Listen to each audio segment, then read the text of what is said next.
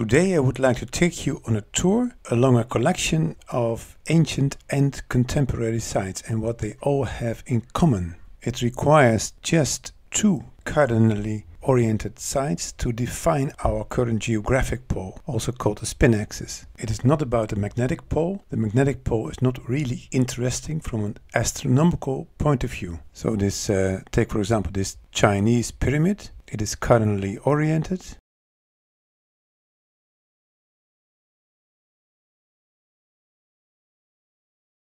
Then we go to Giza, also cardinally oriented.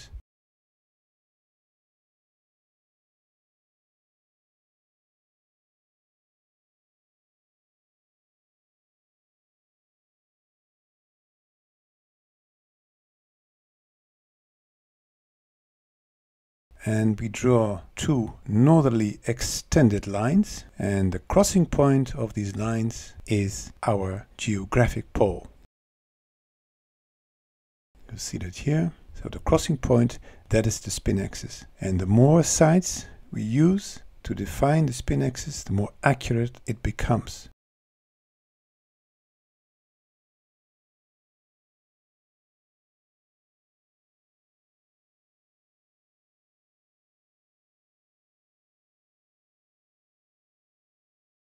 You see that here, Giza on the left, Chinese pyramid on the right.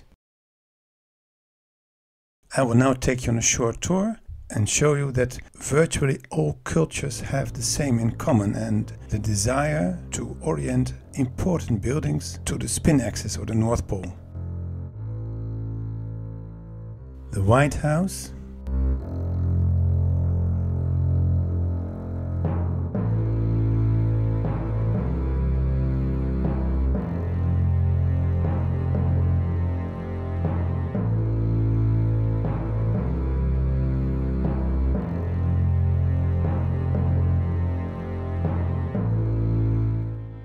Yaksa,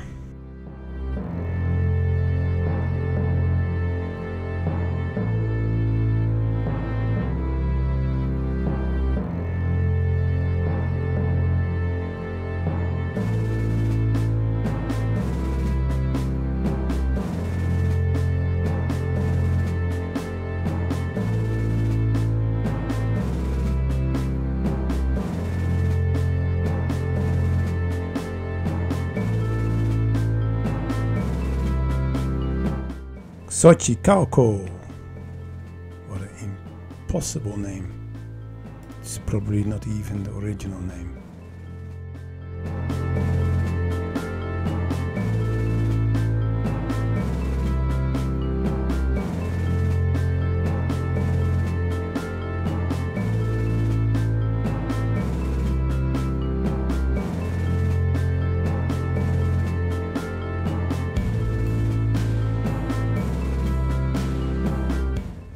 Coimbra in Portugal.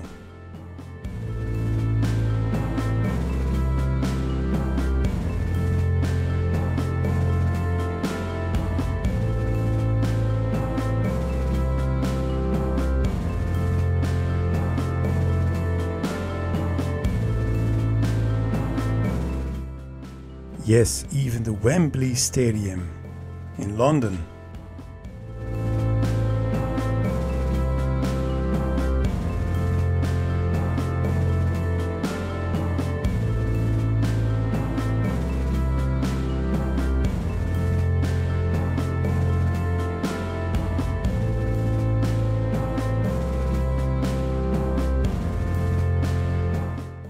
Paris Observatory, as most observatories around the world, they are virtually all cardinally oriented.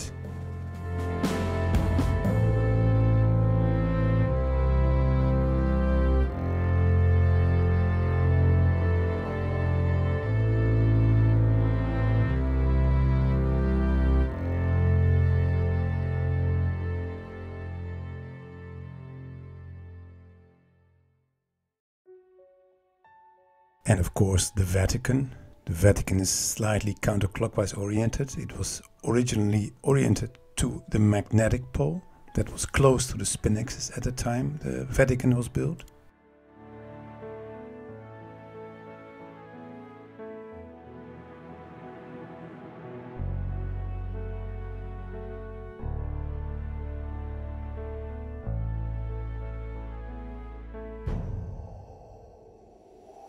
And there is Giza again. It's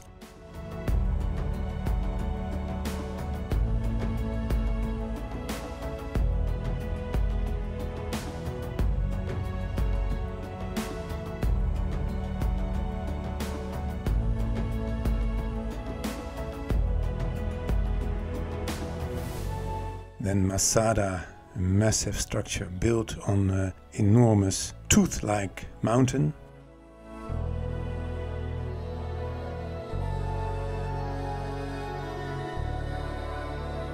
Americans would say Resave, but it's Resave.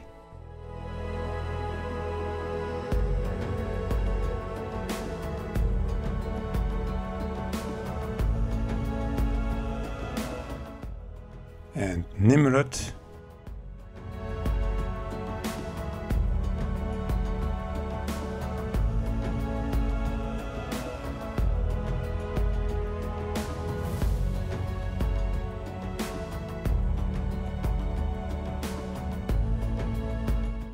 And not to forget the Azadi Tower in Tehran, the biggest friend of the United States.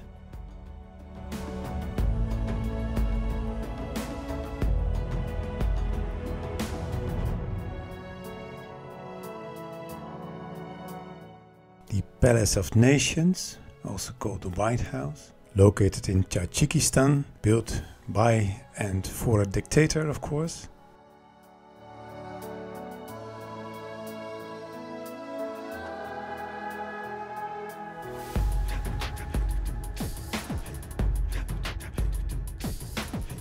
I still cannot pronounce this name. The Pat and so on temple in India.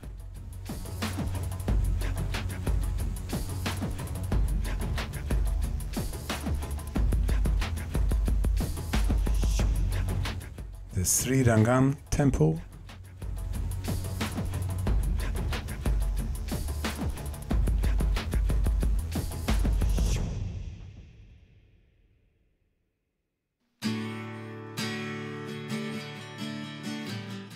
Lumbini in Nepal.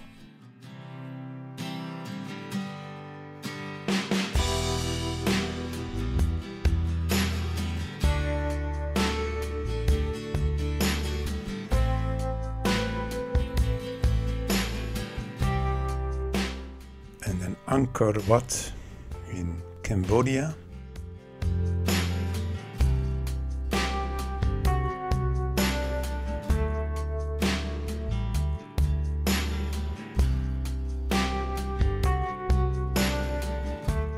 Then a tomb of the Emperor Ai of Han, which of course is not of the Emperor of Ai of Han, but is built long before that time.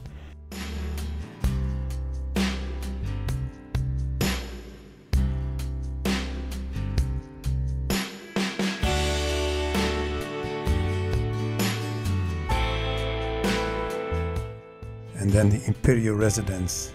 It is the only currently oriented building in this area, which shows the importance of the structure.